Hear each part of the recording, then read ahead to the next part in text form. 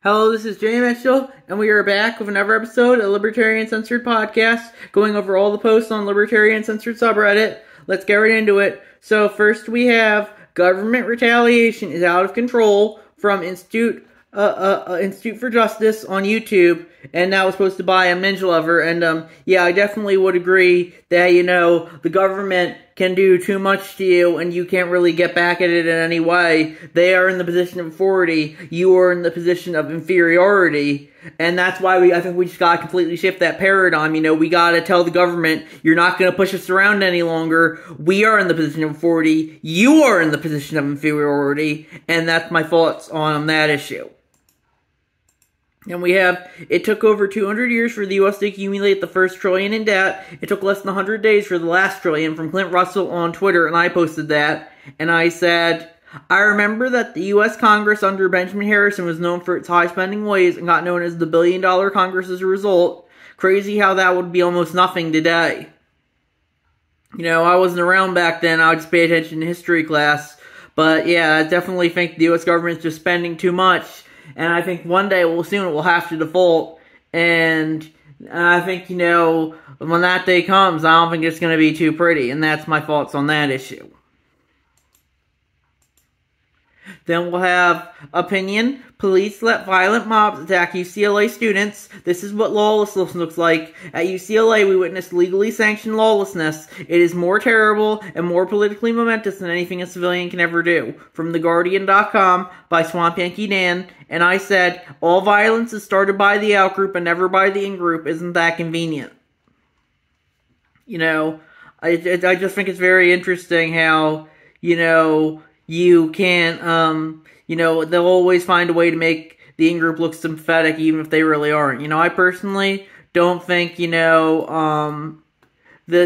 out-group is much of our friend, much as that Libertarian either, but, the in-group, the pro-Palestine protesters, I like what Trail Jump says here. Whole situation seems pretty libertarian. Cops disappeared and let Mark inside who had the right to protest.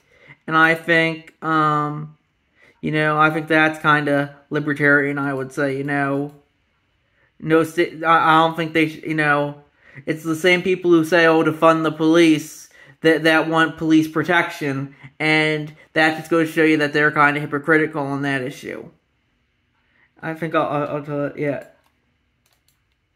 And that's my thoughts, there. I'll write that down the same. We'll say fun. The police want police protection. And next we have democracy is in peril because both sides journalists at MAGA spread disinformation. From KansasCity.com by Donald Key, and I said, we should just let them make disinformation legal. What could possibly go wrong? Sarcasm. And yeah, I personally don't think, people should be spreading disinformation, but you gotta let the market decide, not to censor any dissent at all, and that's what the articles like this want. They want all dissent, all censored, and I don't think that's very libertarian. We need free speech, not censorship. Then we have Italian PM Giorgia Meloni sues placebo singer for calling her fascist racist from TheGuardian.com. And that's from Mount Gorilla. And they added, not government asking companies voluntary take down social media posts, not governments labeling things as misinformation because it goes against the leftist narrative or whatever. A far-right fascist is in control of the entire government, directly going after private citizens. And they linked to an article from The Guardian, specifically for criticizing the right-wing government and threatening them for years in prison. I said, I definitely think that goes against the singer's right to free speech. Increasingly, though, censorship is promoted by both the left and the right, and I don't think that's very libertarian. We need to stand up for free speech, not censorship, and that's my thoughts on that issue. And we have Joe Jorgensen on Twitter. Now RFK Jr. wants to use the LP convention to debate Trump. Yes, you heard me right. We have incredible libertarian POTUS candidates, yet it appears instead of focusing on them, we get to listen to two statists on our own stage. That was from Joe Jorgensen on Twitter by LegioX, and I said, I hope to let the LP out-nominate into the debate as well if it happens after the nomination process. And that's my thoughts on that issue. You know, I personally wouldn't want Trump or RFK Jr. there, but, you know, any attention at this point is good attention, I would say, and that's my thoughts on that issue. Then we have Orange Man Bad from Prince of Zimbabwe on YouTube, and I posted that. And that was, you know, all the talk shows with the NPC. It's a video about all the talk shows with the NPC face. You know, they go Orange Man Bad, and then all the NPCs go and protest. They say Orange Man Bad for hate speech isn't free speech, stuff like that. And I said, you know, and then when the normal guys comes up to me, he says, why? And that causes them to have a meltdown. And, you know, I said, I can't stand Trump. Imagine doing this every single day for nearly a decade, you know. It gets tiring at some point, I would say, but, you know, it doesn't, these people don't seem to ever get tired of it, it feels like. So that's my thoughts there. Then we have Canon indefinitely postpones Florida Trump trial from CNBC.com by Clorox, and that's crosspost from the r/law subreddit. And, yeah, I guess, you know, I personally think they should have the trial as soon as possible, but, you know, Trump's got a lot of other trials right now to do, and that's important to remember as well. So, you know, I guess, you know, take your time, as much time as you want, you know. I don't want to force people to go as quickly as possible.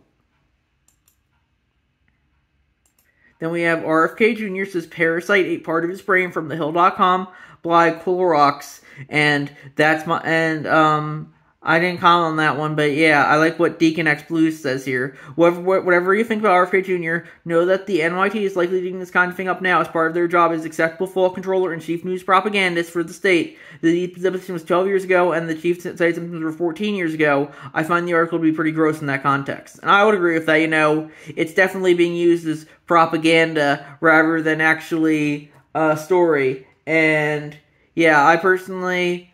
you know, do think, you know, it's interesting, but I definitely think it's mostly just propaganda as how it's being used, and that's my thoughts on that issue.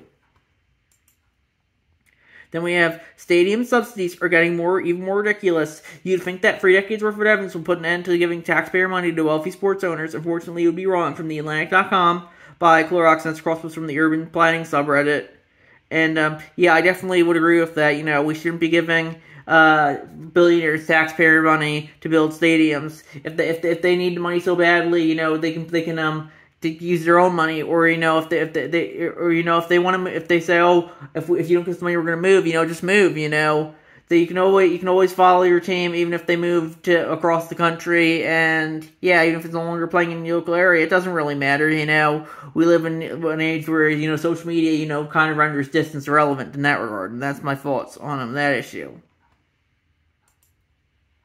Then we have toddlers often do stuff for attention. They stop shortly after they do not get that attention. Had this hunger strike been principled over human rights violations in Gaza, their own needs would be the farthest thing from their mind. And that's from the redheaded Libertarian on Twitter, and I posted that, and that was her quote tweeting, Breaking 911, Princeton hunger striker complains that the administration is not monitoring our health, they are not keeping track of our vitals, they are not at all taking care of us, we will continue to starve until they meet our demands.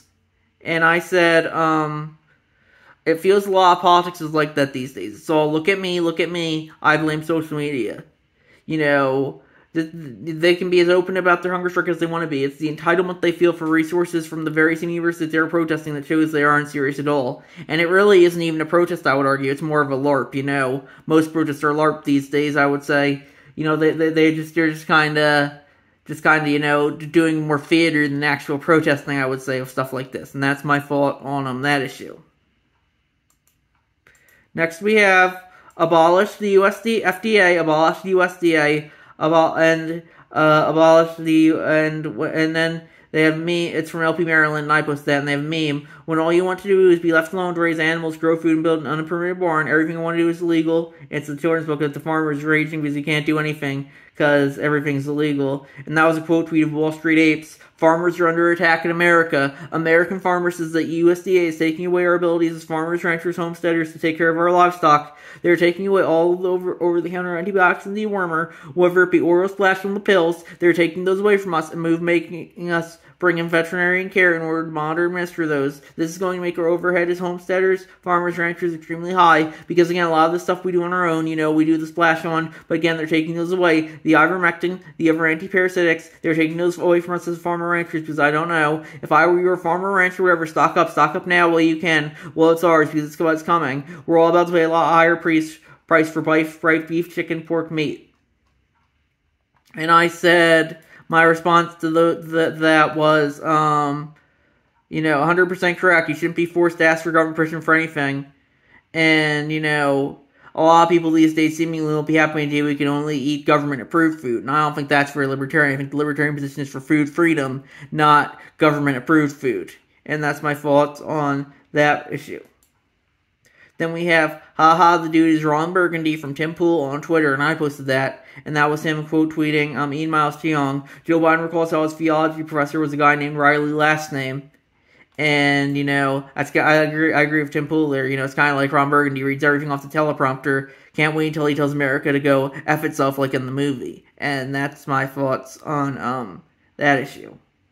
Then we have Trump promises to steal police immunity from prosecution. He's still invited to speak at Libertarian Convention from Reason.com by Baton 13. And I would agree that definitely isn't good. But we need to hold, hopefully he doesn't take power again. But, even if he does, I think Joe Biden probably wants to give his law enforcement immunity from prosecution too if they enforce his agenda just like Trump does. And that's my thoughts on that issue.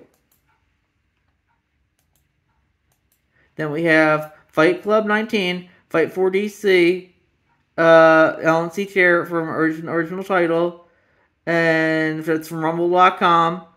And I said, interesting, I thought Reddit all removes Rumble links. I guess the mods might have been approved this one. So, and then that's from Dr. Who 7, they added, Dr. Who 7 said, I'm only about halfway through so far. You won't be able to finish until lunch, but holy shit is McCarl not interested at all. Almost every question she's asked to be repeated, and I'll actually be paying more attention to the Kennedy stuff than the podcast debate she's currently on. So for now, a huge fan of any of the free. And I guess I would agree with that, everyone's kind of up their own ass these days, it seems. And it definitely feels that, especially when it comes to politics, I think that's another thing you could really blame social media on. And that's my thoughts on that issue. So I think we're gonna wrap it up there. I'll see you guys in the next episode. Bye.